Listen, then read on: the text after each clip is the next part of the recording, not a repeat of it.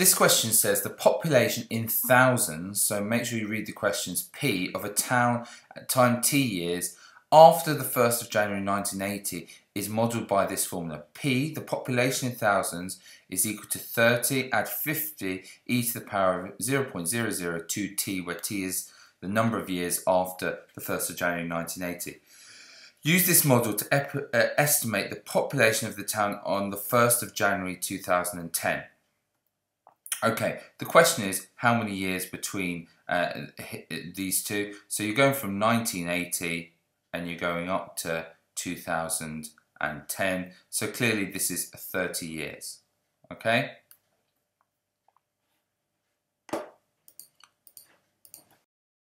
Okay, so we're going to state for part A that t is equal to 30, and we're just going to substitute that in. So p is going to be equal to 30 plus 50 e to the power of 0.002 multiplied by t. So this thing here multiplied by t, which is equal to 30. Let's type that in the calculator here. So we're going to type in 30 plus 50 e to the power, like that, of, let's put brackets in, 0.002, close brackets, 30 for t, and you get 83.009. Now it says an estimate, and it doesn't tell us what significant figure, so let's assume it's 3 significant figures, as we always do in the paper if we're not told. So that's 83.1 thousands to 3 significant figures, and we might even write that down. We might even just say that's 83,100 to 3 significant figures, again, like that. Up here it says, find the year in which the population first exceeds 84,000.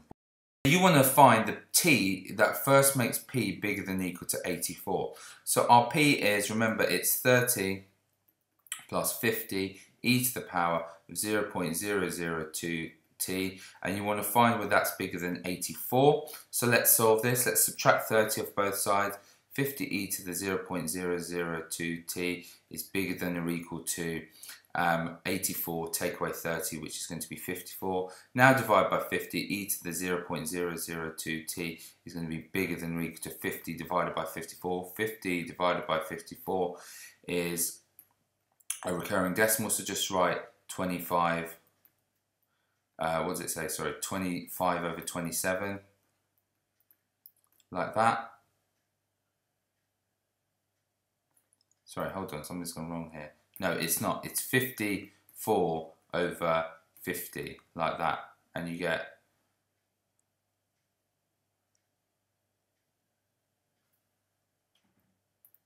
27 over 25, so I wrote that the wrong way. It's 27 over 25, so 27 over 25.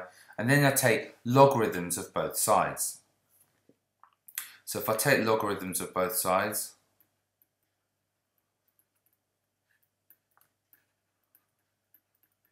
I can do that. And this side I can therefore write as 0.002 t is bigger than or equal to whatever this answer is here, so natural logarithm of 27 over 25. Don't do it till the last line. Divide both sides by the 0.002, so t is certainly bigger than 1 divided by 0.002, the natural logarithm of 27 over 25, like that. So I can get that out, so I can go, or I could just type this as the natural logarithm of 27 over 25, and all of that divided by 0.002, and I get 38.48. So t has to be bigger than 38.48. Looking up here, it says the year in which it first exceeds. Well, it exceeds it midway through the year, which is fine. So it exceeds it in the 38th year. So the 38th year after, what was it, 1980. Therefore, it would be equal, it would be 2018. 2018 would be the first year where it exceeds it. Okay, so then it says the population in thousands Q of another town is modelled by this formula. Show that the value of t when p equals q is the solution of this. So we've got two formulae here. Let's write our two formulae down. Firstly, P was equal to, what was it? It was 30 plus 50 e to the power of 0.002 multiplied by t. And we have another formula for a different town, Q. And Q is given by 26 plus 50, so it's 26 add 50 e to the power of 0.003 times t, so 0.003 multiplied by t. And we're setting P equal Q. So if P equals Q, let's write down what we've got. We've got 30 add 50 e to the power of 0.002 times t is going to be equal to 26 plus 50 e to the 0.003 times t multiplied by t. Now let's subtract 26 off both sides. So here we would get 4 plus 50 e to the 0.002 multiplied by t is going to be equal to 50 e to the 0.003 multiplied by t. Let's have a look at what I want at this stage. I want this thing here. So I still want an e to the power of something in it, and I want a t as the subject of the formula. Now, I'll be honest with you, at this stage I'm not sure how I'm going to get to that answer, but for me it seems sensible to combine everything with an e to the power of t in it. That would seem a sensible idea to me. I don't know if we're going to get there with this, so let's have a go. 4, let's subtract this off both sides, so 4 is going to be equal to 50 e to the power of 0.003 t, take away 50 e to the power of 0.002 t. Okay, now what I'm going to do, let's try and factorise this. So I can certainly factorise out a factor of 50. And why don't I also factorise out e to the power of 0.002 t? I could factorise that out as well. So what would I be left with here? Well, 50 divided by 50 is 1. I'd be left with e to the power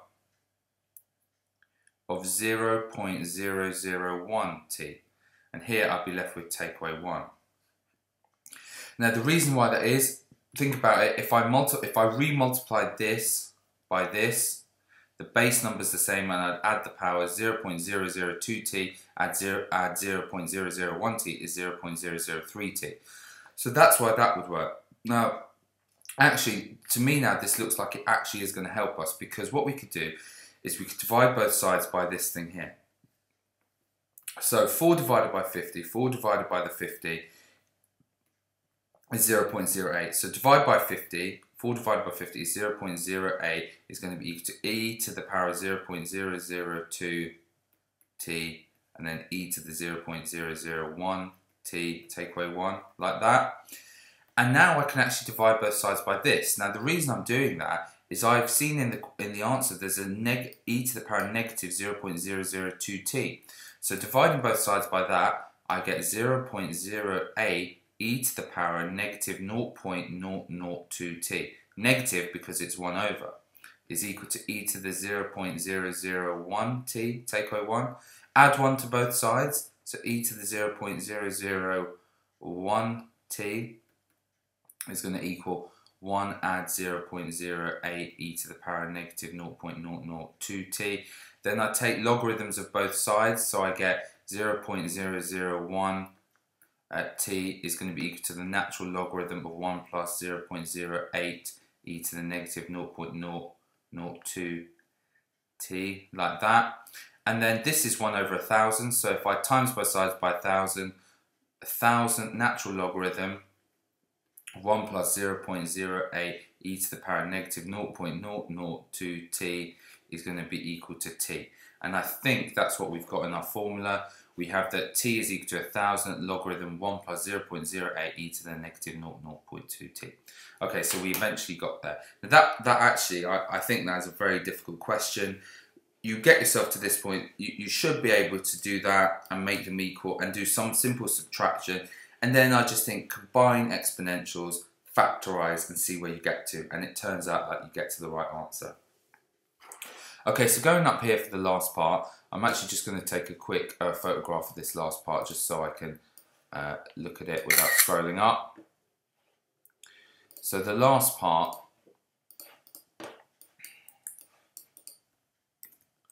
going down here like this.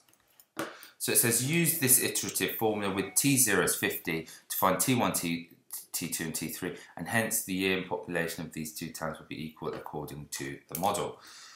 So we're using this formula here with T0 as 50, so get your calculator out, write 50 equals, that remembers it in answer mode, then type 1,000, the natural logarithm of 1, add 0.08 e to the power of negative 0.002 ants. Come out of that and close your brackets. Press equals and you get yourself 69.88. So if T0 is 50, T1 is equal to 69.9. Let's just do the three significant figures. Well, actually, no, let's just do more and then we'll check again. 69.886, 69.886. Press equals again, 67.251. So T2 equals 67.251. And press equals again for T3. T3 is equal to 67.595. So that's T1, T2, T3, and hence find the year in which the populations of these towns will be equal according to the model.